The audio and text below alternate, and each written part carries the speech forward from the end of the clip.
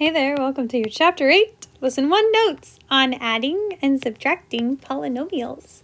By the end of the day, you'll be able to classify, add, and subtract polynomials. Before we talk about polynomials, let's talk real quick about monomials. Okay, you've probably seen mono before and like monocle, it's like glasses with one eye, or monotonous, someone who talks in one tone. Mono means one, and then nomial means number. So not hashtag, it means number. A monomial, oh, that's one. A monomial is a real number, a variable, or a product of a real number and more number of variables with whole number exponents. So examples of monomials are just like one term in a polynomial. So examples could be 18 or some number n or negative 16 times x to the fourth power, you know, whatever. Our exponents have to be whole numbers, but our numbers don't have to be. So you could do 3.5. You could have it a coefficient 3.5b, 3.5b cute, whatever. You can even do like a variable over a number like that. That's great too. Okay, so that's a monomial. And then we say the degree of a monomial is going to be equal to the sum of the exponents of variables. So if you have multiple variables, you need to add them all up together. So just look at exponents. Degree means exponents. So the degree, oh, you know what, we'll do some examples. Let's just do this one here. This guy right here, they've got hidden exponents here of 1 and 1. So the degree here is 2 because 1 plus 1 is 2. The degree here, just look for the biggest exponent. The only exponent is 4. So the degree is 4. And then here there is no variable. So that's exciting. You could even consider it to be, oh, that's times a to the 0th power, right? Because the a to the 0th power is 1. So that works, haha. But that's why this has a degree of 0. A degree of 0. So if you have a constant like 8, we say the degree of a constant is 0. And we also say that 0 has no degree. So that's fun. Hey, look, we already did that example. So now the key idea of the day is that if you want to simplify a polynomial, you can add or subtract monomials, the terms of a polynomial, by just combining like terms. And remember that like terms have the same degree, the same variables. So here we have two guys with the same degree. They're both x cubed. So you can consider this as distributing an x cubed out of each term. So that's the same thing as 2 plus 11 times x cubed. So that's exciting. 2 plus 11 is 13. So this gives us 13 x cubed. Ta-da! Here we have another example of like terms. We've got a squared times b to the 4th power. Notice they're multiplied together, so these become one term. A squared to the 4th power and a squared times b to the 4th power. A squared times b to the 4th power. We're going to do that same thing. We're going to distribute that guy out. So it's got an a squared b to the 4th power. And what did we leave behind? Well, we left behind a 2 minus 7. 2 minus 7 is negative 5. So it's negative 5a squared b to the 4th power. Yay! Okay, sweet. I've been throwing around this term, no pun intended, of a polynomial. Poly means many, like a polymer has many substances to it. Or a polygon has many sides. Anyway, so polynomial is a monomial or a sum of monomials. I mean, it's a sum of monomials. But it can also be just one. Okay. So To classify, which means to put a name on it to say what kind of polynomial it is, we need to consider both its degree and there's no special term, there's no special name for it, number of terms. So the number of terms is going to be how many monomials does it have inside of it. Here's a whole chart with all of them. So like we said, you can classify it by the degree or by the number of terms. We've already talked about degree a little bit. Remember, degree is going to be the highest exponent. So here there is no exponent, it's just 0. Here the exponent is like 1. Cool. Highest exponent 2, highest exponent 3, highest exponent 4. Be careful because not always, you don't always have the exponent, the biggest exponent out in front. We happen to have this way. We call that standard form. It won't always be like that. We'll talk about that in a little bit. Okay. If a polynomial has degree 0, we call him constant. This is because if you were to graph y equals 6, it would just be y equals 6. It would look like that, like on your graph. Okay. If you graphed y equals 5x plus 9, that would take the shape of a line, so we call this guy linear. With a degree of 2, if we were to graph y equals 4x squared, it would look like this. We call that a parabola. This is a quadratic, not because the graph is a square. Obviously, this graph is not a square. I'll draw this line too. But because it's a square, like a quad is like a 4x4 quadrilateral, 4 things. It's x squared, it makes a square. So it's quadratic. That's why if we were to graph, well, okay, I'll get away from the graphs because graphs get complicated. X cubed, we call a cubic. X to the 4th, we call a quartic.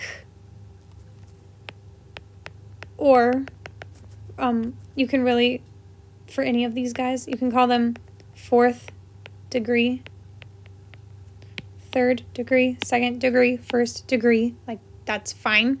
5th is a quintic, and like if you know your Latin, you can keep going, or you can just say it's degree of 5, so that's fun. We can also classify them by the number of terms. Remember, number is counting how many terms they have. Each term is going to be a monomial. So if we only have 1, that's a monomial. Redo, I'm going to make that really obvious. That's a monomial. If we have 2, that's a binomial, like a bicycle. If your bicycle suddenly has 3 wheels, that becomes a tricycle. So 3 numbers is a trinomial. There is no more fancy term after that. So we wouldn't say it's like a quadrinomial. I've literally never heard that before. But anyway, since this guy had 1 term, we are back to monomial. And this guy has 3 terms, so this is a trinomial. You can tell how many terms it has by counting them. Great, each term is going to be separated by a plus or by a minus. So that's why we've got 1, 2, 3, 1, 2. I talked a little bit about standard form. To put a polynomial in standard form means that the exponents, so degrees, of course, is your exponents. The exponents go from biggest to smallest. They go from left to right. Okay, so exponents go big to small. That's what it means to be in standard form. Just make it purple. Okay, degree, this kind of thing is the exponents. All right. So for example, here we just need to look at the exponents. We're going to start out, this guy has a degree of 2. This guy over here has a degree of 1. This guy right here has a degree of 0. I'm sorry. No degree. So putting them in order gives us x squared plus 2x minus 3. And that's it. This is nice because you can easily identify what kind of polynomial this is. This is a quadratic because it's got a degree of 2. This is a quadratic, and this is also a trinomial because it has trinomial, because it has 3 terms. Ta-da! Now let's look at this guy. We need to put them in order of exponents. So we've got 4a cubed first, sweetums. Oh, and then we just have these normal guys after that. We'll get to there later. So we've got 4a cubed plus 3 minus 2. But 3 minus 2 is 1. So we can even simplify this even further. That's 4a cubed plus 1. Nice. And this guy, since he's got a degree of 3, he is a cubic, and he only has 2 terms, 1, 2. So he's a cubic binomial.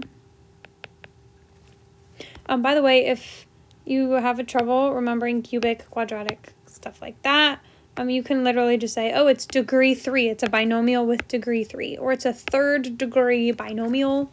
Those are all totally fine. Sweet, sweet. Okay, for our last idea of the day, before you add polynomials, you need to make sure they're in standard form so that their like terms will line up. So first we just look for what they have in common. We're going to combine like terms by adding 4w plus 3w. And then we're going to add that to -5 and 8. But remember that the negative goes with it. So that's -5 plus 8. 4w plus 3w gives us a 7w. And -5 plus 8 gives us 3. I don't actually like to do it that way. I prefer the vertical way because it helps me keep track of like terms better. I see that you got your quartics right here, your degree 4, those line up. Here, there's nothing to line up, so we'll just put 0. Nice, okay, cool. Plus 0, awesome, sweet. And then we've got our a terms to line up, and then our constants are going to be cool too. Okay. They don't really have anything in common, so I'll just kind of leave them there. Yay, and now we throw back to 4th grade, and we just straight add them. Okay. 9 minus 20 is -11. Nice. -3 plus 5 is 2, positive 2, so that's 2a. Cool, next. Ooh, I like this one. 0 plus 5 is a positive 5. A cubed. And then finally, 2 plus 3 is 5. 8 to the 4th power. Look, we combined like terms. How nice is that? And that will be our final answer. So I like to add vertically because then when you're done, you just do 3 sides of your box and then you have your answer in a box. Oh, yay! I legit just discovered that this year. Okay, cool. Subtracting is the same thing, except subtraction is a lie. So you're going to take your minus sign and you're going to say, haha, just kidding. I'm going to make everything negative instead. So distribute your negative to both terms of your polynomial. So you're going to take this negative and you're going to say, just kidding, you're a negative, and you are now positive. And that's how subtraction works. We're still going to combine like terms. We've got our 4w would now a minus 3w. We've got our -5, now a minus 8. -5 minus 8. 4 minus 3 is 1. I'm just going to put w because 1w is w. And then -5 minus 8 is -13. But I don't want to just simplify. That's w minus 13. All set. Last guy, my preferred way is vertical. But what's very important is you need to take your subtraction and distribute him to everybody. So it gives you a minus 3a, minus 5a cubed, minus 5a, ooh, plus 20. That's exciting. And we're still going to combine like terms. Okay, so we'll combine our a term. What did I use last time? Oh, I used red, didn't I? Oh, lame. Okay, anyway. We'll combine our a to the 4th power, our a cubes, which here remember is 0, a cubed, and our a terms and our normal numbers. Okay, sweet. Oh, shoot, I forgot one thing. Did I do that over here too? Yes, okay, good. When you distribute your negative, change this to a positive because we're now adding. I'm going to do that again. Dink, dink, dink, dink, dink. Dink. Come on. Doink. There it goes. Aha! Okay, sweet. So when you take your minus, you're not actually going to subtract. We're just going to say, hey, you know what? Addition, that's adding a negative. So we're making everybody, oh, hey, negative. And now this is just an addition problem. So we go all the way over here. 9 plus 20, 29. Negative 3 plus negative 5, negative 8, a. 0 minus 5, negative 5, a cubed. And finally, 2 minus 3, negative 1, a to the 4th power. But guess what? You don't need to write the 1, but you do have to put the negative. So that gives us a negative a to the 4th minus 5a cubed minus 8a plus 29. That's our final answer. Ta-da! Okay, sweet. So remember to combine like terms, whether you're subtracting or adding, because they're doing the same thing anyway. This is going to be a handy dandy tool. As you work with these, you'll accumulate that vocab just practicing together. But that is a great key idea, shortcut, table, chart, study tool to remember. Yeah, that's great. Well, anyway, have a fantastic time in your homework.